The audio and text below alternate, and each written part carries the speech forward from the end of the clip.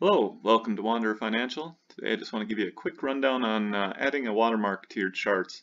When you look at a chart on TradingView, by default the watermark isn't here.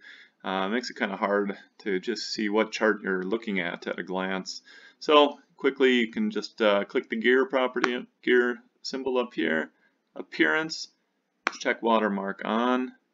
You want to double check that the opacity isn't set too dark, then it's hard to see what's behind it. Click that off, click OK, and now you can see you got the ticker symbol name, you got this company name, and as you fly through your different charts, it's easier to see what you're looking at. Hope that helps.